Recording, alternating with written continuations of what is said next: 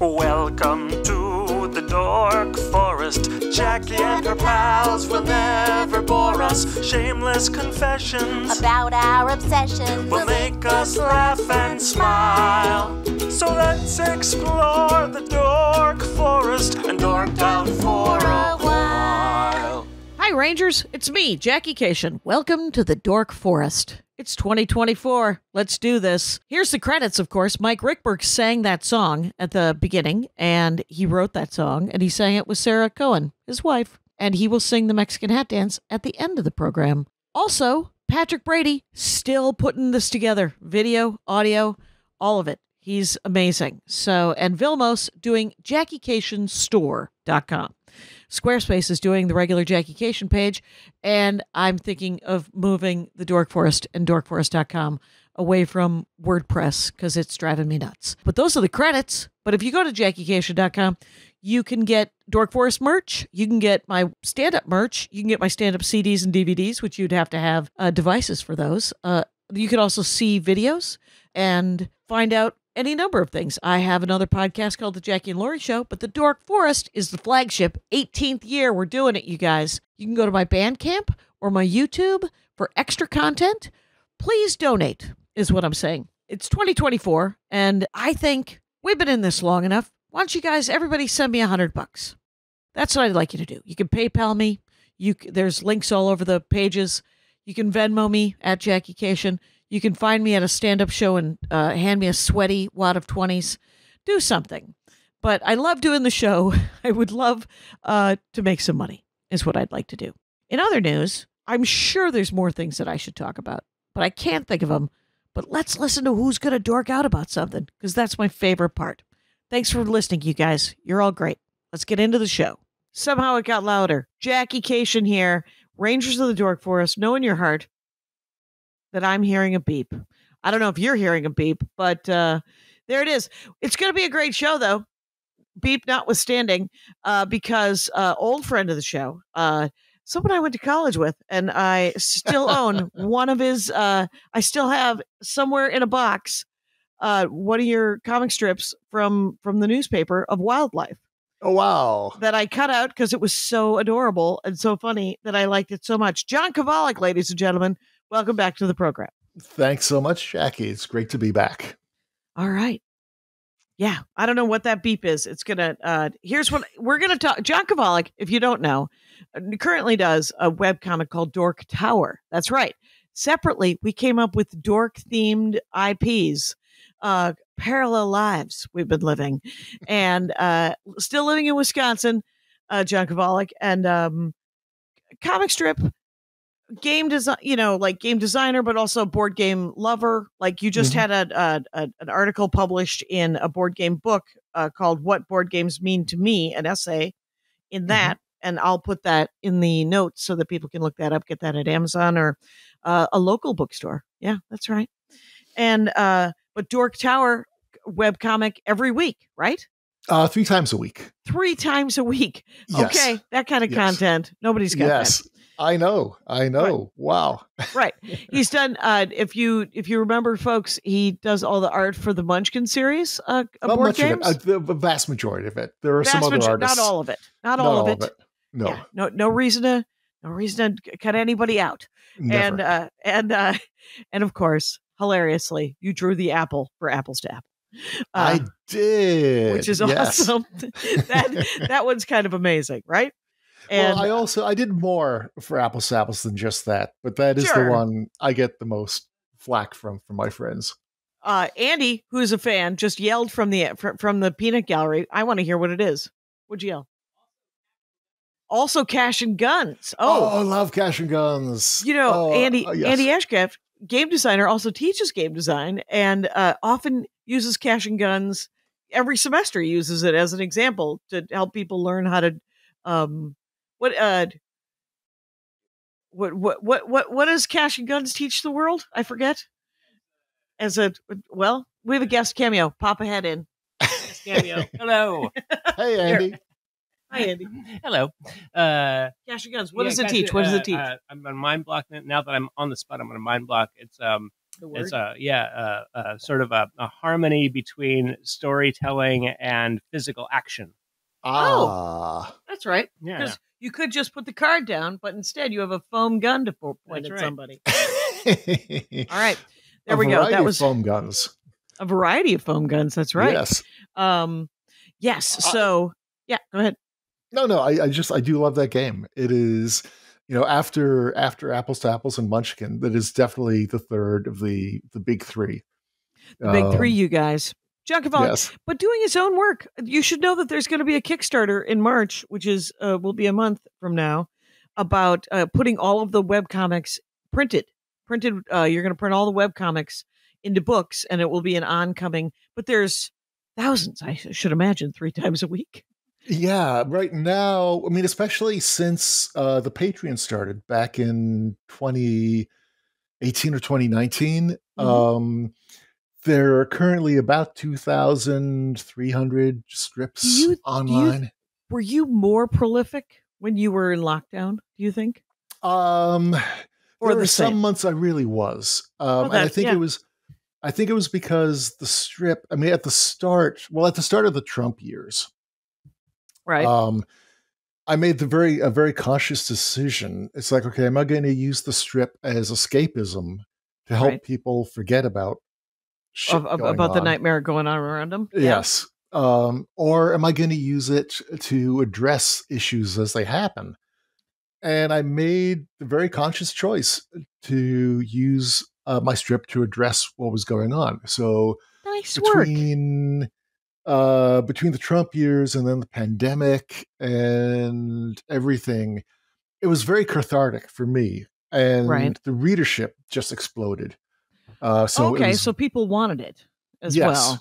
That's amazing. That's great, because I made a conscious decision to not with the Dork Forest. I was like, people might want to go to sleep to this.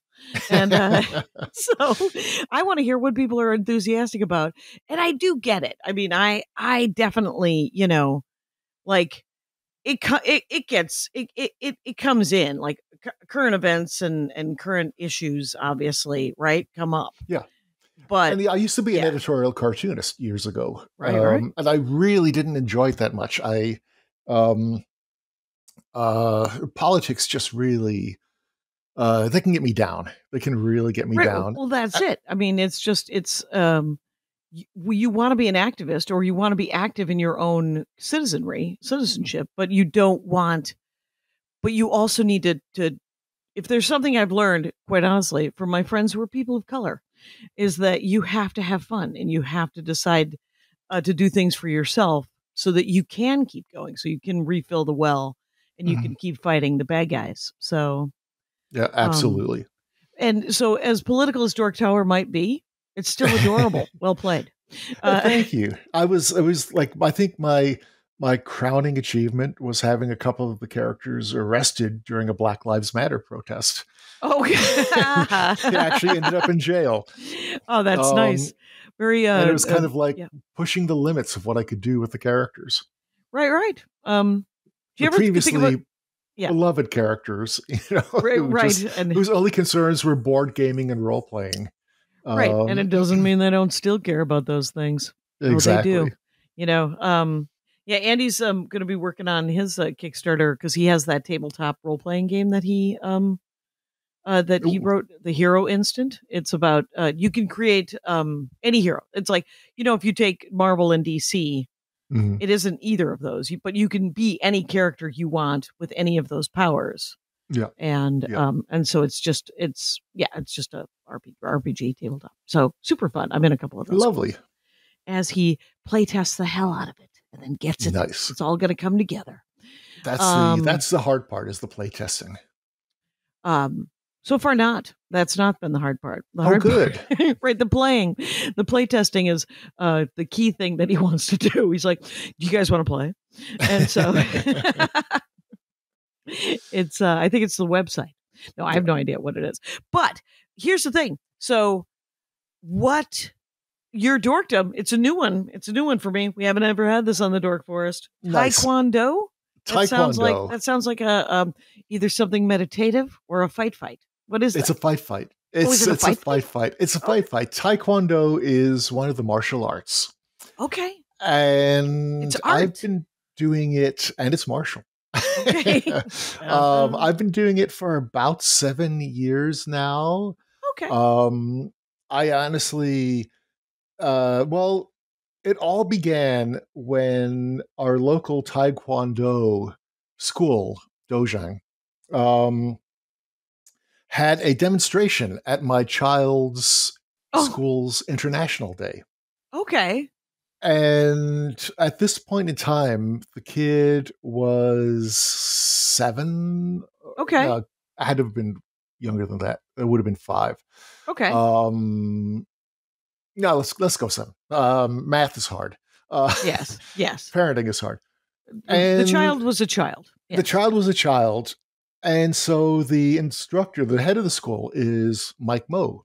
Now, Master Mike Moe, 6th degree black belt, and also an actor. He Okay. played Bruce Lee in Once Upon a Time in Hollywood. What? And he was just in I think it was Apple TV, a movie called I'm gonna hate this if I get this wrong. I think it was called Ghosted, or And his name's Michael Moe? Mike Moe. Yes, M-O-H. Mike M-O-H. And Yes. so go to his IMDb. Don't think that that's not available to know all of his work. He was starring opposite Chris Evans. He was the lead villain in a Chris And that's Evans. what got you to do Taekwondo? Well, no, not his. I Not was his, like, his no, Hollywood career? That seems unlikely. I You're did not not that know about his- starstruck. Yeah. I did not know about his Hollywood career until after I had been taking a few classes. But anyway, so yes, he and another student were giving a demonstration at my kid's school, and the kid seemed really into it. So I went up to talk with Mr. Moe afterwards, and I said, "Yeah, be interested in Taekwondo lessons." And he said, "For you?" And I was like, "Oh, no, for my child." Yes. But then they had a special where a family member, Hello and welcome to a Wisconsinite who loves a coupon. A family member could take like a month's worth of classes, and they would get a free uniform for $25. Okay. And I was going, a free uniform for $25. Halloween's coming. That's great. So I just started taking classes as a white belt along with my kid. Right. And I really didn't know what I was doing. And in fact, by the 5th or 6th lesson, maybe a little further, maybe it was like 8 lessons in, I actually broke a small toe. Not doing anything impressive. Not breaking a brick. Not breaking not kicking your foot through a wall. No, just stubbing it on a mat at the school. 5th lesson doesn't feel like it's going to be real. It's going to be great. Yeah, there's nothing really impressive you do as a white belt, honestly. Right. I mean, it seems cool at the time. It's all very challenging, right, at the time, especially to somebody who lacks a basic sense of coordination like myself, as you can tell from the toe incident. Oh, right. You broke a toe. That sucks, though. But as the doctor said, if you're going to break anything, it might as well be a small toe. Okay. And then later, so I was out for a while, and then I was in Krakow. I was invited to a Polish gaming convention, and I had tripped and fallen and had a really bad bruise on my knee. So I was kind of thinking, okay, that's it. I'm done with it. It was fun. I've got the uniform. Halloween's lined up. But the school bills itself as the most positive community on earth, and it really kind of is. And the whole time, my kid is telling the instructors, "My dad's coming back. My dad will be back. My dad will be back." And I didn't. Your kid had abandonment issues. Yeah, yes. They were like, "Don't make me do this alone. He'll be back. He likes me. He wants to do a thing with me." Yes, my dad just went out for some cigarettes. But I seriously didn't feel like I was going to make a comeback, but I didn't want to make a liar out of my kid. Right. So in the meantime, my kid had earned their first new belt, Okay. which is the Next up, yellow belt, up from white. up from white belt, orange belt. I beg your Dude, pardon. are they all are like karate and judo and all the things? Do they have the same belt color No, there stats? there's differences with some of them. Like it doesn't go white to yellow in everything. No, But it it goes white goes to yellow in Taekwondo. white to orange and then Oh, I'm yellow. so sorry. Yeah, That's white to okay. orange. No, I made that mistake myself. Okay. It's been a while, but so yeah, I came back in, started doing classes again, and I had to catch up with the kid. Right, because But now they're yeah, ahead of you. they are, and it was kind of intimidating. And also, the thing is, with this particular school, like there are things kids can do that adults just cannot, and physically, Oh, yes, yeah. or even mentally, they will like absorb instructions like a sponge. Oh, right. Like learning languages. Yes, children. Exactly. They're emptier vessels. Yes, They don't have to push misinformation out of the way to relearn something. yes. It was, like you'll see these kids just all of a sudden doing these moves. Okay, so Taekwondo is mostly it differs from karate mostly that it emphasizes kicks and foot techniques. Whereas Okay. karate emphasizes hand techniques. But this is just a general. I'm not sure, in fact, about judo.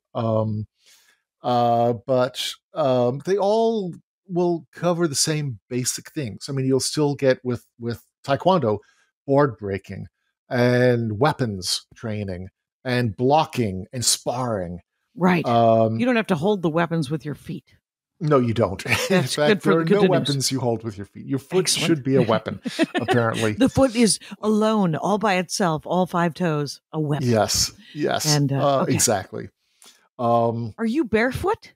Or are there like special footies? Okay. No, you're barefoot. I will sometimes wear an ankle brace because I also twisted an ankle really badly as a green belt. Okay. I was just like too tired and trying to practice jump kicks too long and landed poorly. Oh, wow. So you have to jump in the air I suppose you can't just because in the movies, someone is standing, or in a video game, you are standing, and all of a sudden you turn around and your foot is about your head height, and you slap somebody on the side of the face with your foot.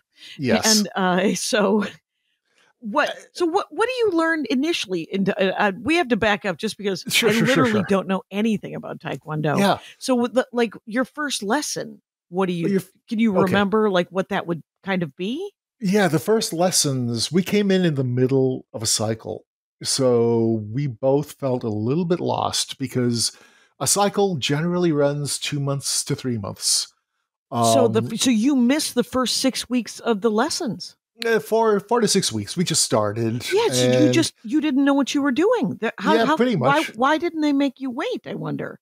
And just start with a bunch of different people, and then you could learn from the beginning, like people do. Because this is the school, the instructors are terrific. So if you don't, if you look lost, the instructors will come over and take you through the initial steps. So, for example, we were learning the form, Sangam 1. There are a number of forms you do What's a in form? Taekwondo. A form is like, essentially, think of it as very violent dance steps. You will run through a form. Dance fighting like Jumanji, Welcome to the Jungle? You will have, like, if you're taking dance lessons, you will learn different steps. Okay. So taking Taekwondo, you're learning different movements. And some of these will be kicks, some of them will be blocks, some of them will be punches. And that's called a form. A form, yes. Okay. So the first form you learn is Songham 1, which is only 18 moves.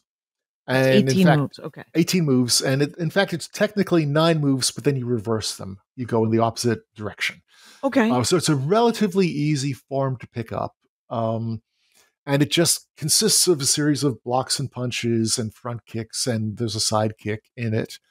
So you will start with the very basics, and then you'll go on to learning the proper kicks and the proper punches. So there's a difference between a front kick and a side kick and a round kick and a hook kick and a tornado kick and an axe Tornado kick. kick. Nice. Yes. So it's nothing too complicated. You're just you're learning the building blocks of martial art. Essentially nine kicks or punches or movements. Yes, steps and blocks. Yes. Walking around. Yeah. And so you go in a definite, direction, and then you reverse that direction, and then you come back. And they sort of check your form. They check how you look when you've extended that arm, or how you look when you've extended that foot.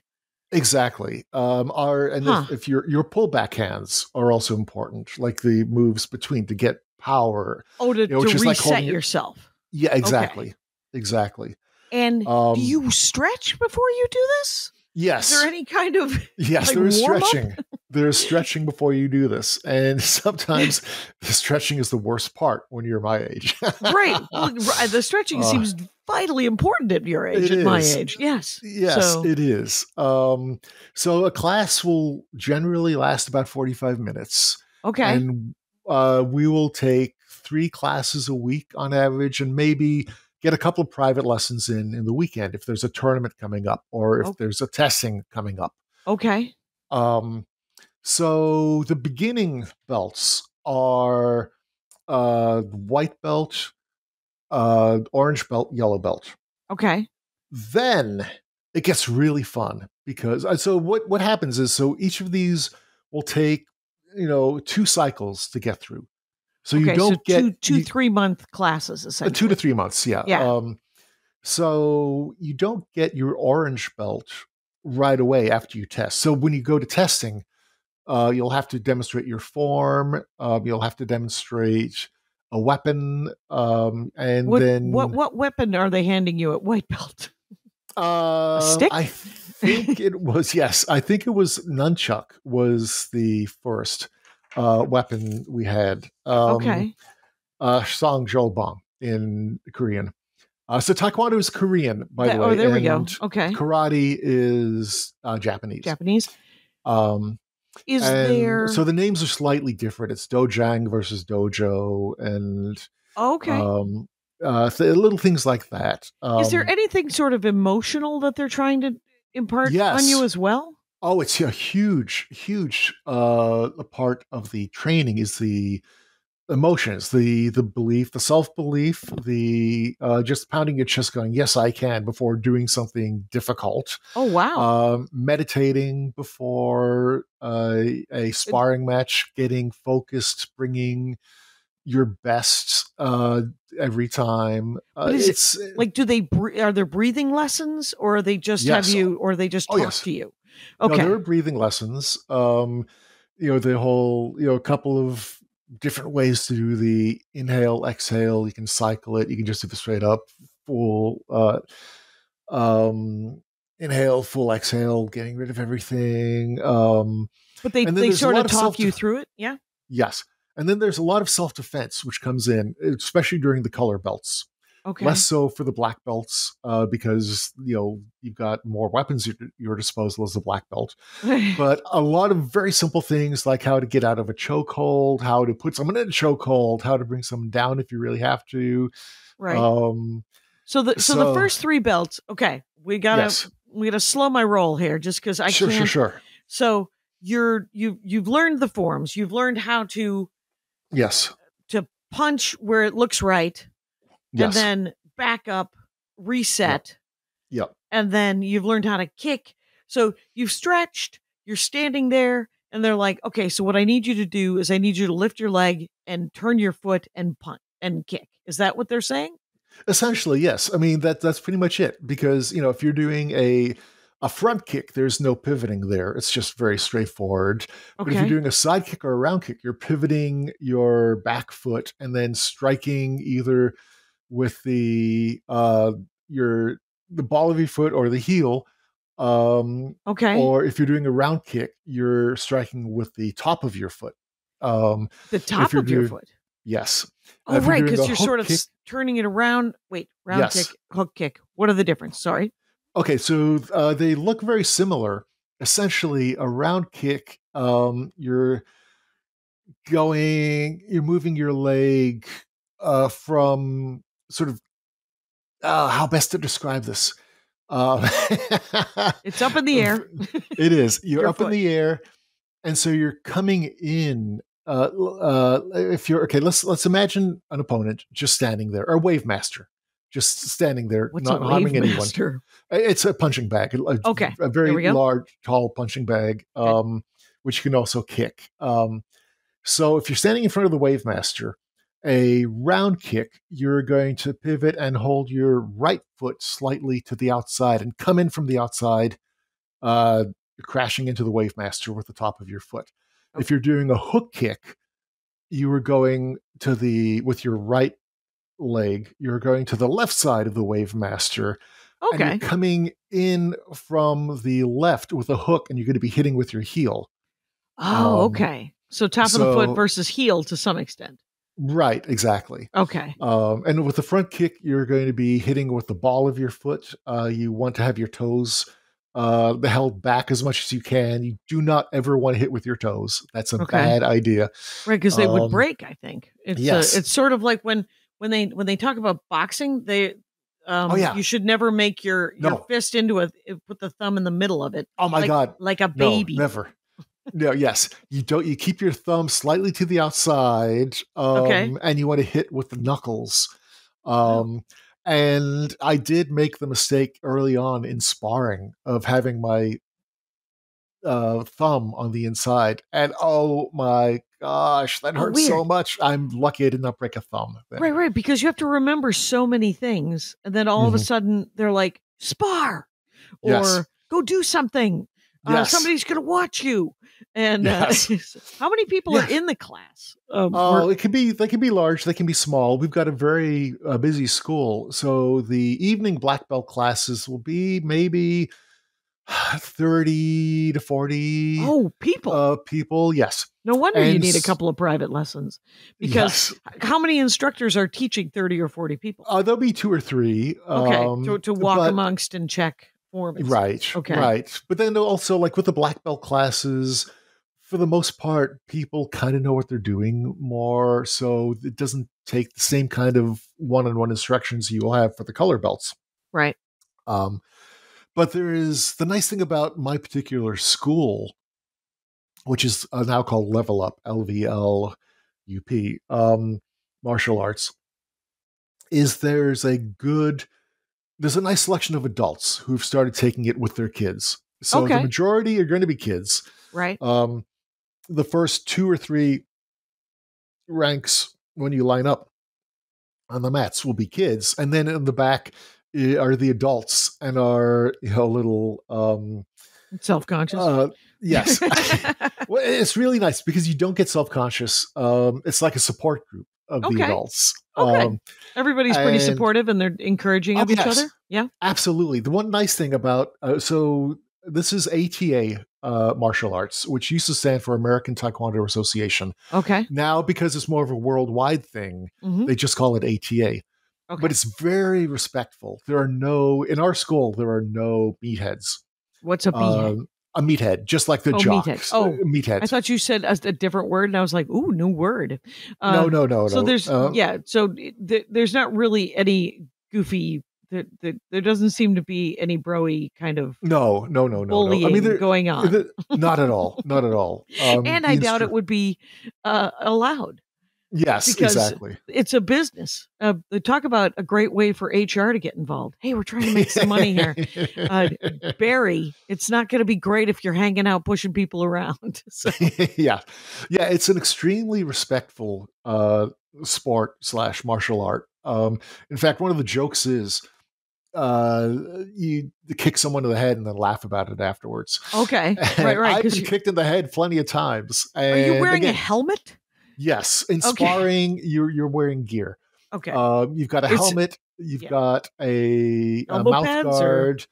You've got gloves, sparring gloves on, which are lighter than boxing gloves, more padded. You've got a chest protector on. If you're smart and you have time, you'll have a cup, and you're male. Right. Um, Right. You and want also shin guards are really important because there is nothing that hurts quite like a shin on shin smash when you're Oh, yeah. blocking a kick. That is one of the worst, one of the most painful things Right. you can have happen. Yeah. Um, so, so for the initial 3 belts, white, orange, yellow, Okay. there's no sparring. Well, there's no sparring. It's just No, form. it's It's just just the learning basics. how to use your body, kind of, to some extent. Just the very basics. Once And you is get it tiring?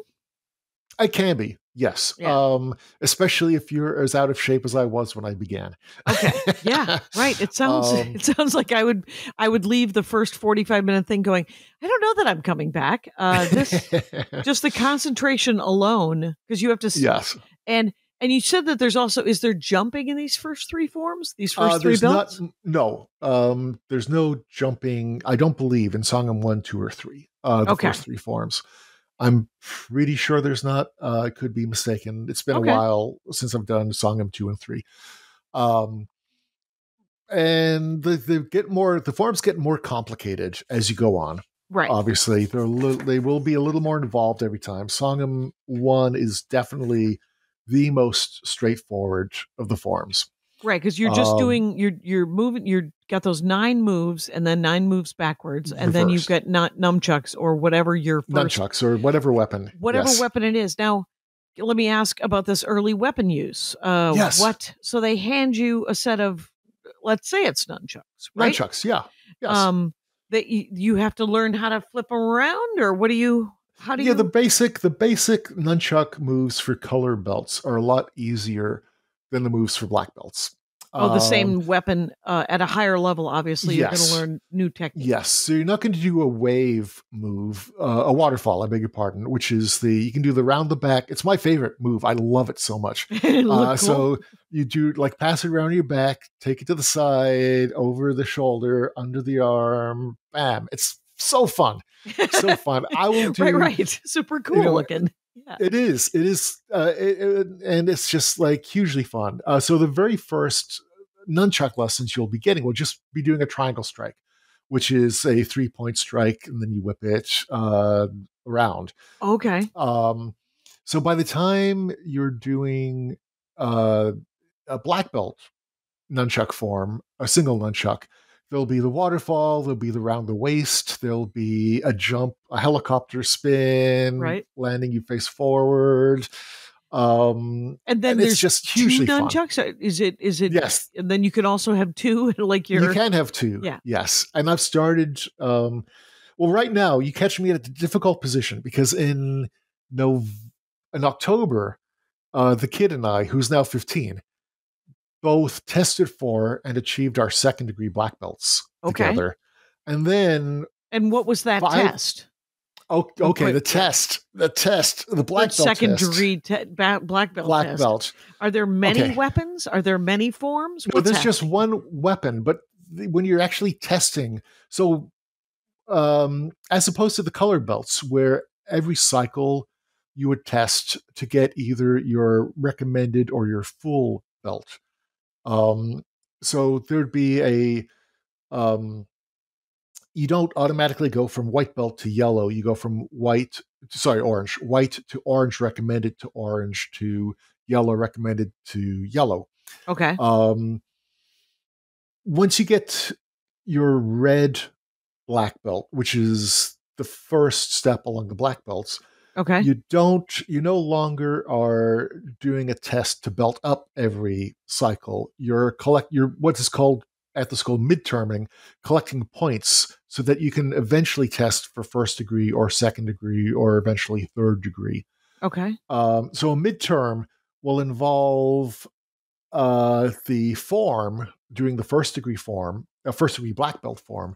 Okay. Which is 81 moves as opposed to the initial 18 moves from the white belt form. So it's mostly just a memorization test.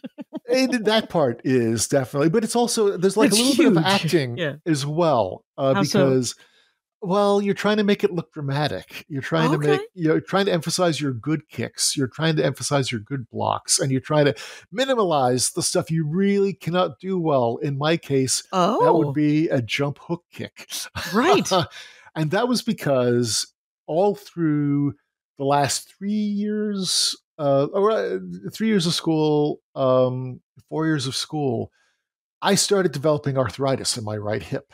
Right. And so that was making some of the stuff a little more difficult. Right. But anyway, so you'll do for midterming, you'll do your form, you will do your weapons, whatever the weapon was that cycle, nunchucks, the bow staff, which I love. Oh, I flippin' love the bow staff. Right. If you want to form. weed off, let's weed off and say, what are the weapons? So there's nunchucks, there's a sword, there's a staff. Yes, the sword. Okay. I love the sword.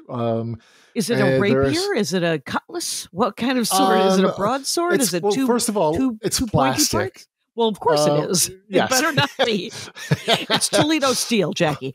I suppose it's $60 a week, and they've handed me a sword from a museum. And yes. So.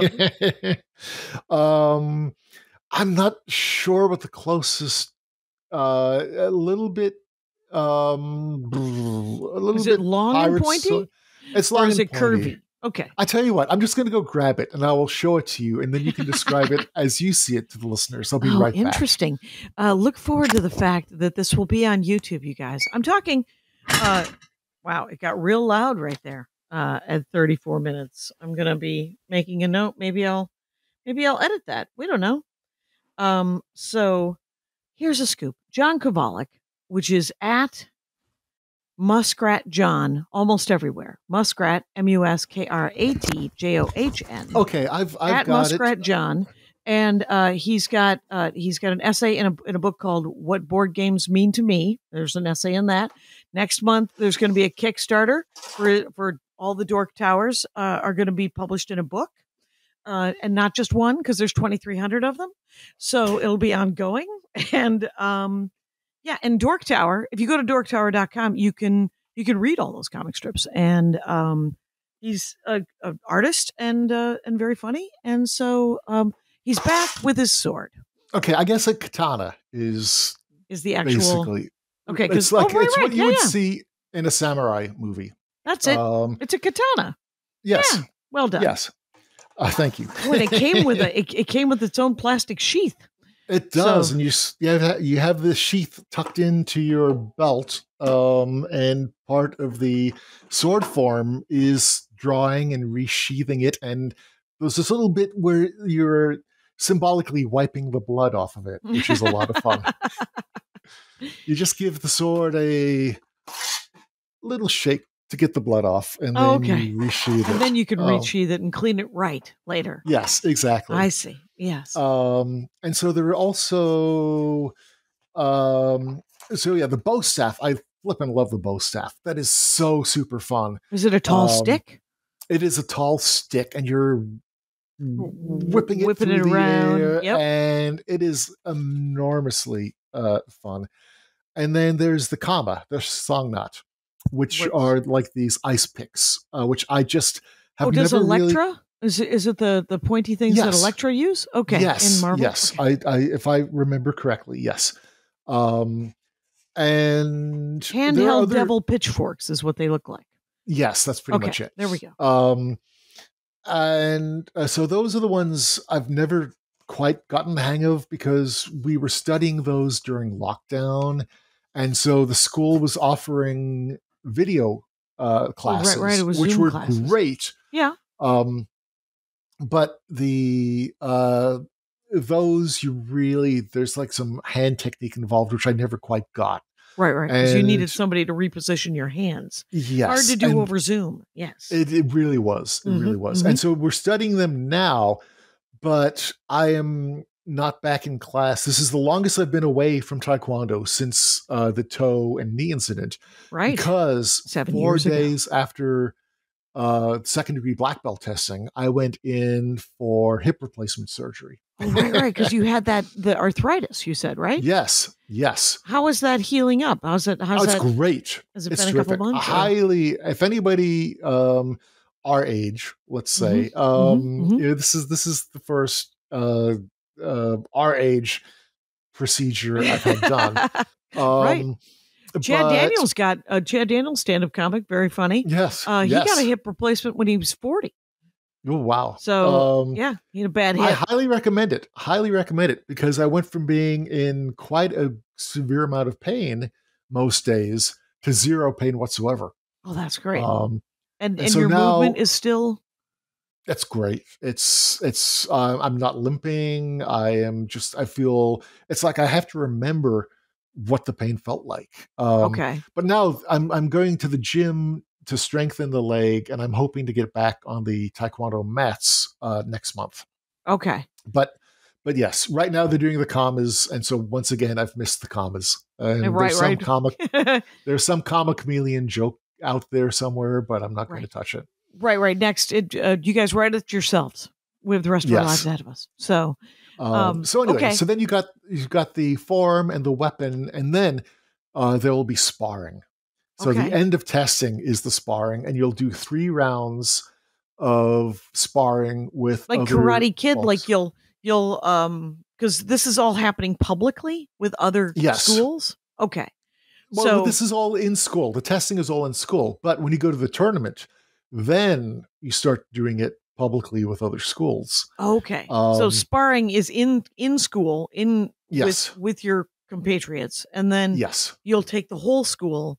And when you take the whole school to go to one of these tournaments, is there different, like, is there a form contest and then a sparring Yes. contest? Yes, there are. So what you will have, and they're usually every 3 or 4 months in the region.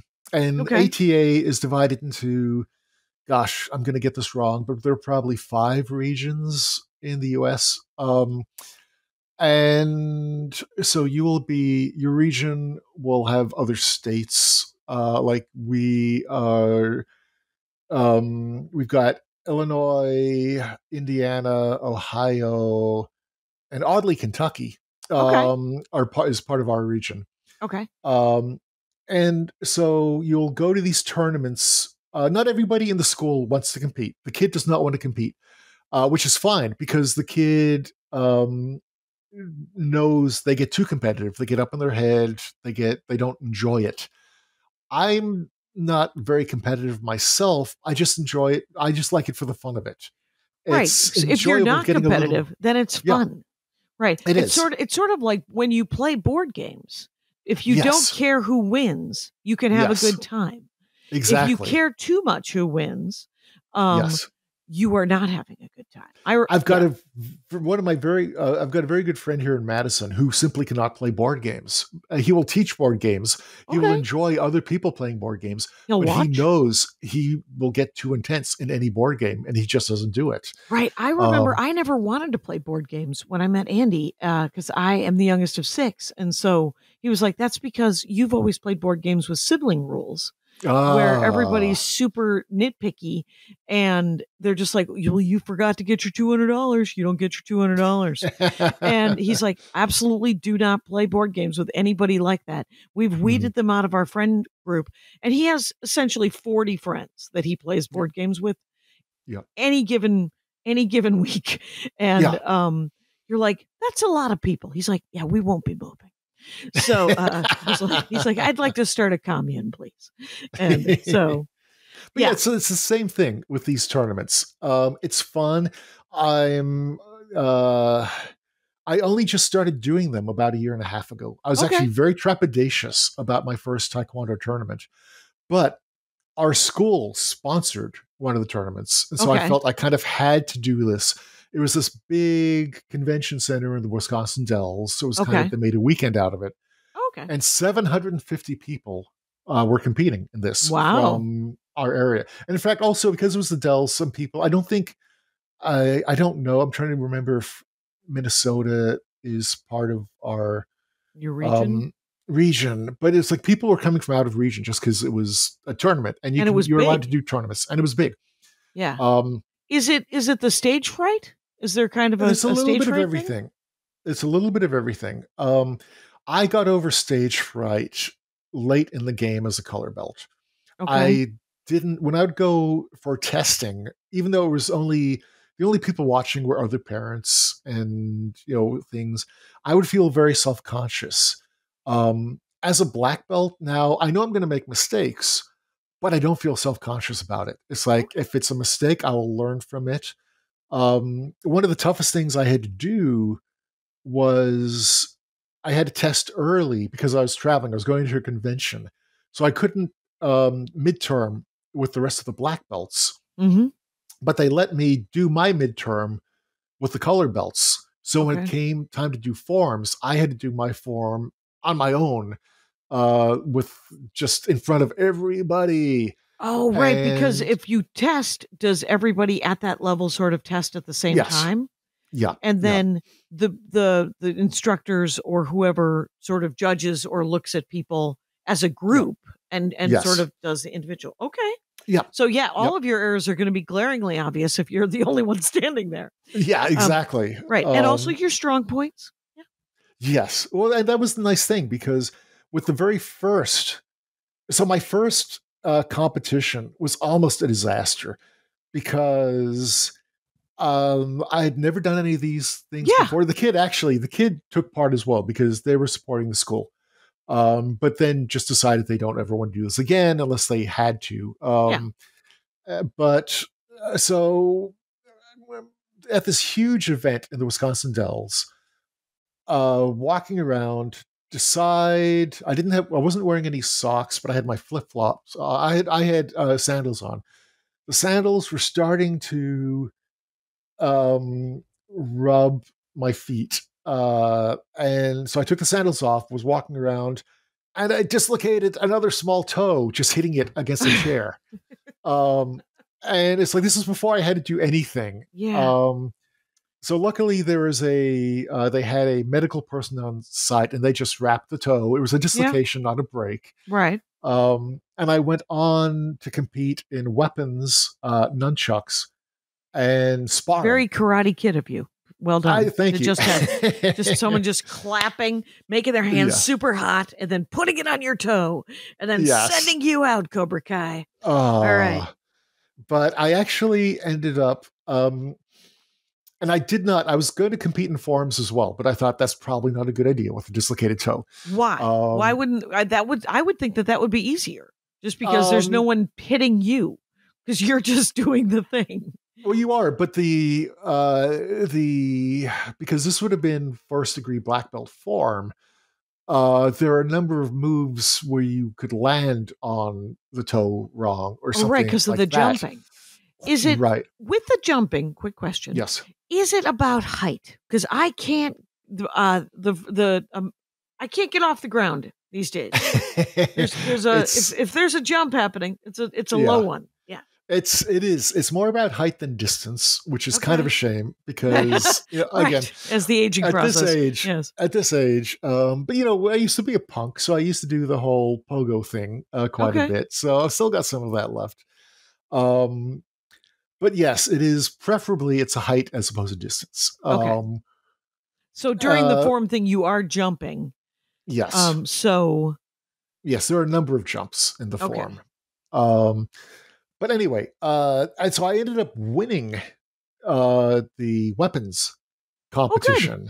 So nice. I came with the first place, and I did not place at all for sparring, because this was my first out of school sparring, and it's very different, the actual competition sparring from demonstration sparring in school. How so? And I was very good with defense, because most of the time when I'm sparring, I'm 61 years old now. I started Taekwondo when I was 54, 55. Right. Most of the time in school, I'm going to be sparring somebody who is 20 or 30 or possibly 40 years younger than me, and the same belt level, or maybe a belt level or two above me. Right. You're sparring with a 15-year-old. Yes. Yeah, or an 18-year-old. Yeah. Those are the worst, the 18-year-olds. It's like, oh my gosh. Yeah, that sort of attitude. Yes. But they're all great kids. But it's like, but they're kids, and they want to show off. They're having a really good time. Yeah, exactly. And they don't necessarily understand. I'm sure that they are reminded in the sparring situation by instructors. Yes, but you have to know your own strength, because you have to know you're 18. I'm 61. that guy's 61. Be nice. Be gentle. This is not your enemy.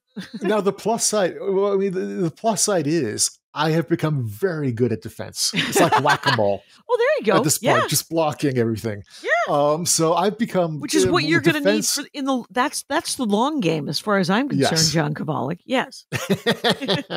But my first ever actual competition, I just never had any attack. So I was doing defense well, but I wasn't getting any points. So okay. The second time I was in a sparring competition, it went much better, and I actually ended up winning that, beating a 3rd degree black belt. Every time you win, you want to play the game again. That's the other thing about board games and video games, yes. And what we've learned from gaming. Is that dopamine? Is that what it's got to be. It's tryptophan. It's dopamine. Yes. It's something. It's a piece of turkey. Yes. I'm uncertain what it is, but yes. So, so I've started to really enjoy the tournaments. They are just huge fun for me, and I'll just even if I don't win anything, like this last tournament before the surgery, one of the things with the age group is there aren't a lot of competitors in the in the 60 to 69 age group. And they in that they kind of break it when you're playing another school, or when you go to when you're in a competition. When you're in a competition, they break it down into age groups so that you don't have to fight some other 18-year-old who doesn't know you. Exactly. Right. Exactly. So the breakdowns will be smaller at the younger ages. So it'll be like 13 to 14 will be an age group. Right. 15 to 16 might be another age group, and so on. Then you start getting, I don't know if it starts at 20 to 29, but I know it's definitely 30 to 39, 40 to 49, 50 to 59, 60 to 69, 70 to 79. Right. And the big thing about success in the later age groups is simply not dying. Right. That's because they do, people fall out of Taekwondo. People. What do you mean? Well, I mean, you just, you kind of age out, or people will age out. Like if somebody's doing Taekwondo, seriously, in their 20s or in their teens, there's a good chance that they're not going to continue it through their 40s or something like that. For me, the 60 to 69 age group was very interesting because I was the only 1st degree there. So because there are so few people doing it 60 to 69, they lump in 1st, 2nd, and 3rd degrees. Okay. And whereas everybody else was 2nd and 3rd degrees everybody else was with the first competition I was in, everybody else was 3rd degrees. Oh, wow. And so taking sparring was a big thing. That was probably one of the medals I'm proudest of, honestly. Yeah. I beat a 3rd degree at the end, and it was just trying to be more unpredictable in my attacks, trying to get some attacks in quickly. And all of a sudden, it's like, oh my gosh, I'm ahead. Don't blow it. You spar to 5 points. Okay. Technically, a jump kick to the head is worth 3 points. There are not going to be many, if any, jump kicks to the head at the 60 to 69 age group. That's just not. Right. My kid can do that. Right. My kid can win a sparring match with a quick jump kick to the head for 3 points. Right. At 15, you can jump. Yes, you can jump high enough to hit somebody in the head. Exactly. So, yeah. I'm gonna have to fight a very short person to get a jump kick to the head. Then you get 2 points if it's just a jump kick to the chest, which is going to be more likely. And then anything else is 1 point, or a kick to the head. Anything else is 1 point, which is going to be a body blow. You're not allowed to punch to the head in Taekwondo sparring. Okay. But for now, anyway, I'm sorry, I'm like rambling so much here. So anyway, getting back to black belt testing. Okay. The actual test itself. You start off the day running up and down a hill for half an hour. And then doing calisthenics. So this is called the Black Belt Challenge. So if you're testing for a black belt, any level, you have to start the test with this. Okay. And when I say running up and down a hill for a half hour, let's be honest, it's more like speed walking up and down the hill Right. for a half hour.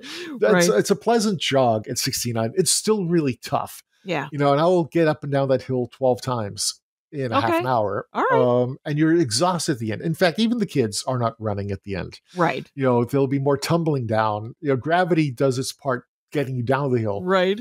But, going up the hill for the 12th or 15th time, ain't nobody running that. Right.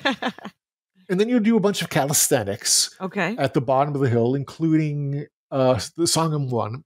You're supposed to know a second form. So Okay. everybody defaults to the basic one. Okay.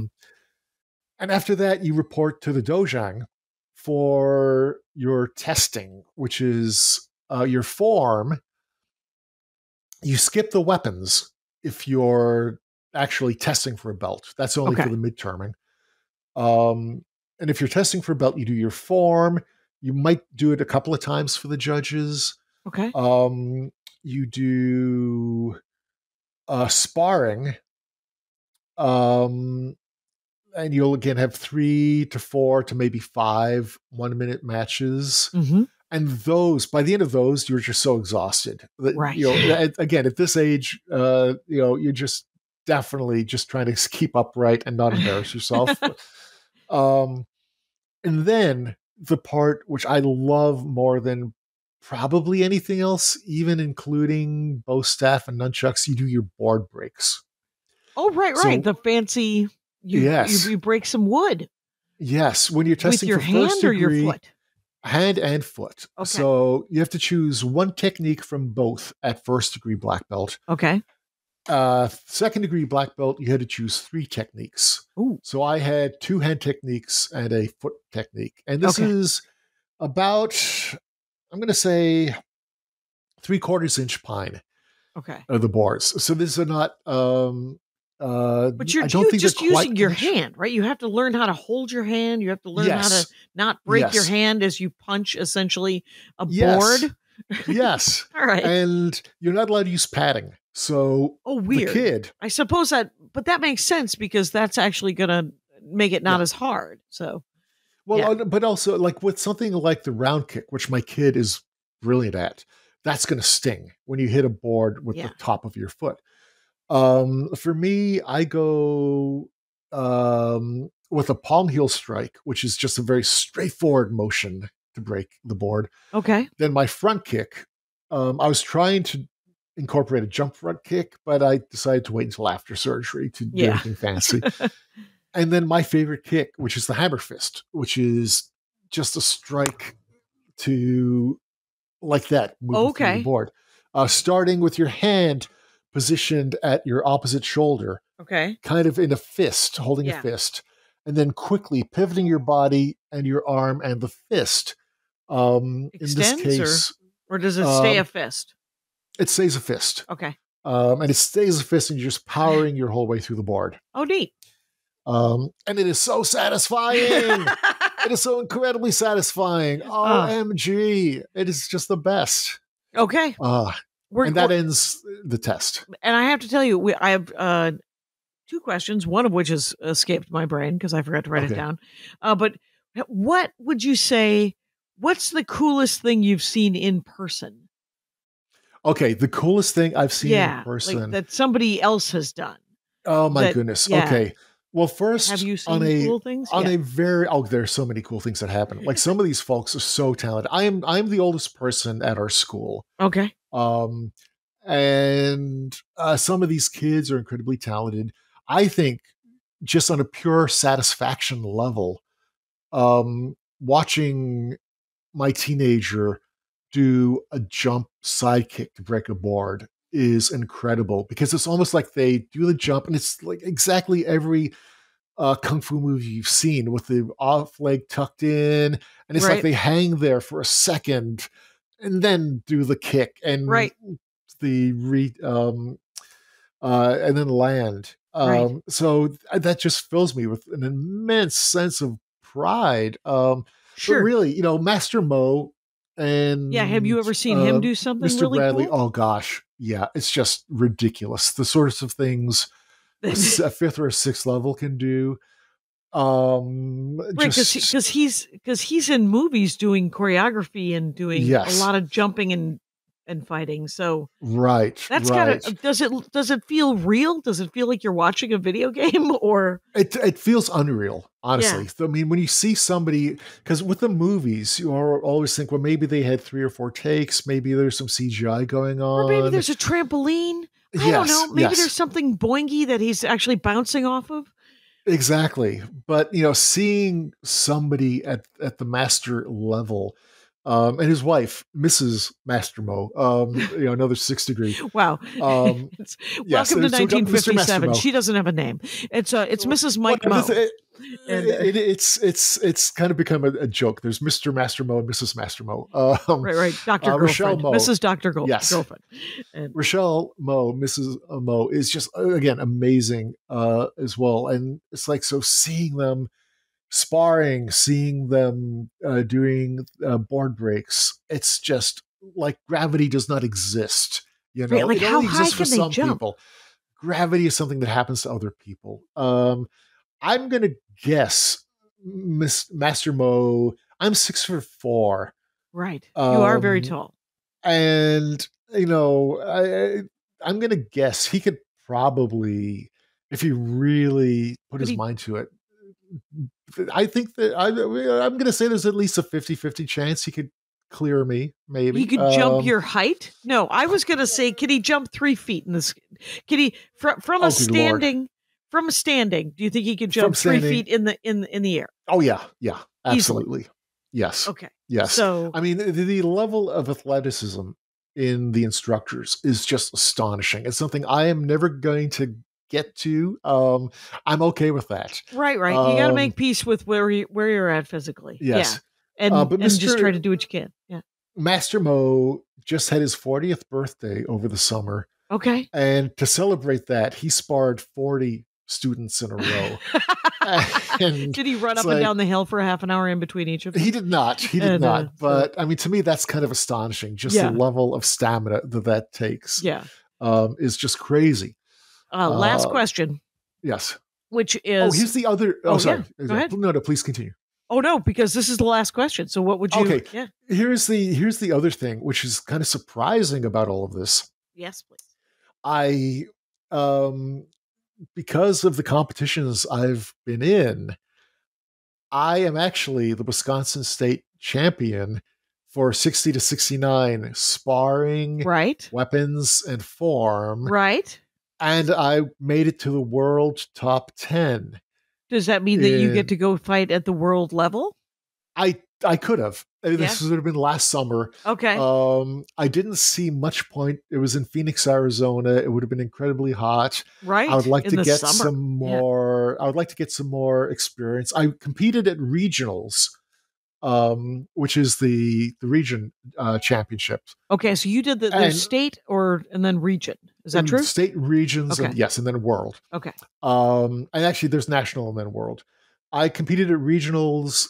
My best showing was 3rd place in sparring. Okay. And again, I'm proud of that because it was a really tough ring. There were 7 competitors, and they were all really good from other states. These were the other state champions. As the ring as it gets bigger and more inclusive, there's 8 billion people on the planet. There must be some 61-year-old who can jump 3 feet in the sky.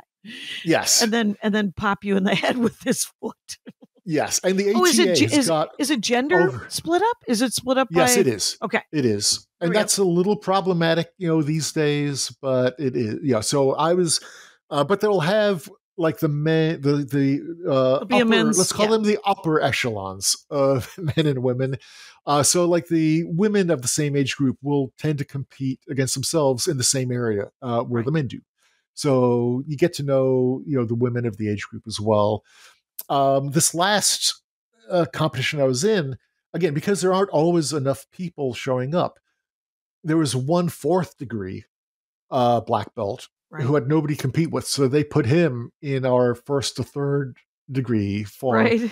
And every competition, I was up against him. I was up against a flippin' 4th degree who was as tall as me, who was just a little bit older than me, like maybe 1 year older than me. Right. Whereas, a lot of these, like I'm the new kid. I'm one of the new kids in the 60 to 69. Right, group. right.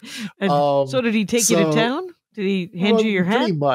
Pretty much. But I did manage to take if combat you scored weapons. well, off of him. if you can score any points. Yeah, I could not score against him in sparring, but at that point, the arthritis was really bad, and so I'm looking forward to a rematch. I'd have to do a lot of work to beat him, but I know I could definitely take points off of him. Right. And you'll just but the big shot. You're a little competitive too, John Kovalic. Who knew? That's fun. It's fun. I mean, it's just good times, though. Yeah. Yeah, it's just good times. That's great. And so those were like, it was like, oh my gosh! So I've actually now got a Taekwondo uniform with state champ 20. And have you ever worn it at Halloween? I've never once worn it at Halloween. That's a nice callback. This is now my third or fourth uniform. Well done. Yes, congratulations on the callback. Well done. So here's my last question. We're past an hour here, but my last question is do you see that this could be useful if you were ever jumped? Quickly must go into forms. One moment, ma'am or sir with a knife or gun. Yes. I mean, I'm still going to have my money on the person with a knife or gun for obvious reasons. Like if it's a gun, I'm not going to suddenly, this is like that scene from Indiana Jones with the knife versus gun. Yeah. But I do have a little bit more confidence when I'm walking around London late at night or whatever. It's like, if somebody's in a gang, they're going to have the street fighting experience. So I'm not going to fool myself. I'm not going to go, it'll be like, those officers coming out of Yale and their first experience in combat, and they just hunker down and I don't know what that is. But the one time it did come in useful. Okay. Was the one thing they emphasize at our school is not to get into a fight. Okay. Like to de-escalate first. Yep. Use your strong voice, de-escalate, be powerful, stand back. And I was in Florence a few years ago, being harassed by somebody who's trying to sell me fake watches or something like that, and just could not get rid of the person. And so I suddenly pulled myself up to a full height, turned on him, and using the Taekwondo voice, I said, "Go away." It's like, the guy just melted. Right, it's right. like, oh my gosh, that actually works. That actually works. There you go. I was on, I had a bus driver one time say to me, because I am a mess. So I'm better. I'm better now. Yeah. The journey continues, Rangers. We're all better. And but she had to say to me, "You're not going to hit me," which really woke me up. Because she was right. Yeah. I wasn't going to hit her. We're adults. I was not going to hit her. So I think if I had to hit someone, I would be much better at it than I was 7 years ago. Right. I think blocking would probably come in useful. Yeah, your defense. Yes, the defense. Even if somebody is, going to be,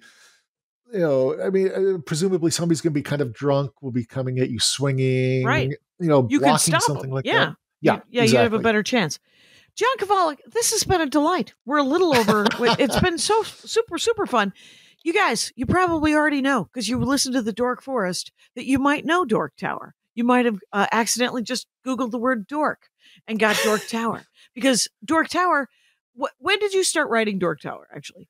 We're coming up 2026 will be the 30th anniversary. Right. Okay. So the Dork Forest has been for 18 years. I did not steal it from John Kovalic and Dork Tower, but another 15 odd years, you guys. Anyway, so dorktower.com, John Kovalic. Kovalic is Kovolic. A-L. What? A-L. Kovalic. A-L. Ooh, look at me. 30 years later, not knowing how the hell to spell your name. Okay. Kovalic, correct? Kovalic. Yeah, right? Yes. That's okay. Kovalic. All right. You know him. He does a lot of the art for Munchkin. He does he did the apple. And apples to apples, always very fun. But and he's got an essay in What Board Games Mean to Me. In March, if you just follow him, at Muskrat John on all the things. You'll find out that he'll have a Kickstarter to put Dork Tower onto paper. And John, just want to thank you so much. Super fun. I didn't know anything about Taekwondo. Yes. Oh, nor did I 7 years ago. So. Right. Could happen to me, you guys. Rangers, you know the rules out there. Take care of each other. Hi, Adal. How was the show?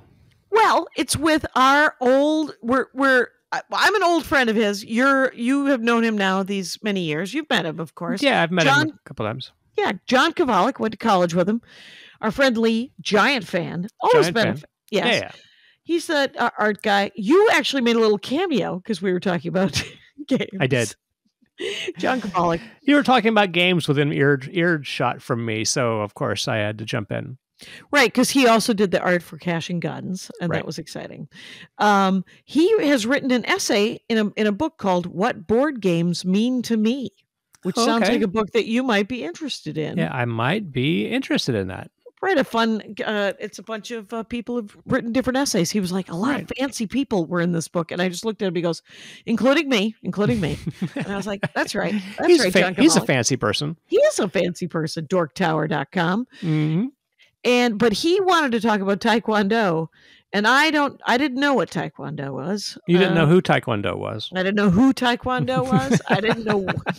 It's Korean. Did you use that joke? That joke? I did not. Oh. It was. It's Korean fight. It's not. I asked him if it was meditative. It's some martial arts. Right. I asked him if it was meditative, and he said, "Sure." Right. Yeah, if you wanted to be, sure. Sure, there's some breathing, but even in the first level, you get to have a weapon. Okay. Like nunchucks. You get to learn how to use nunchucks and a giant stick and then a sword katana thing. Wow. And he's a black belt. He might really? He's been doing it 7 years. Wow, that's amazing. Yeah, it's kind of amazing. And he said he's mostly good at defense. That's probably good. That is good. That's going to help him in a fight. That means that he won't get hit as much. Right. Right? Yeah. That seems like if you want to be good at one of the two things, offense or defense. Offense or defense. Although they say a good offense is a good defense, right? Well, who says that? Someone who punches real good. It's a great episode, though, and we had a really good time. All right. Well, let me ask you this before we end. Okay. What was the most interesting thing to you about Taekwondo? Is this something that you might be interested in? Well, here's what I was least interested in: the fact that there seemed to be a lot of jumping. Oh, I'm not much for jumping. You're not a jumper.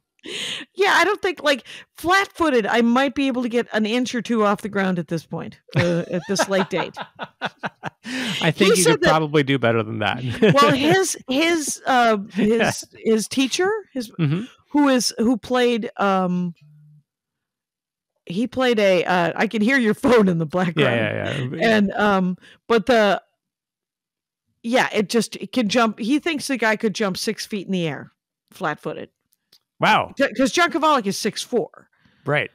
And he thinks that he could jump his height, 50% chance. And I said, could he jump 3 feet in the air? And he goes, for sure. I would like to see Taekwondo, and I would like to see it done. Oh. Yeah. Well, I bet that's available. I think it's probably a con. Oh, I bet there is. Taekwondo con. Do. Well, it's a great episode. I hope everybody enjoyed it. You know the rules out there. Take care of each other. My hat. They're dancing around my hat. My hat. Well, what do you think of that? If it looks like a Mexican hat dance and it sounds like a Mexican hat dance, it's most likely a Mexican hat dance. So take off your hat and let's dance. Yay! Oh my God. Why don't we just call that as the end of the show?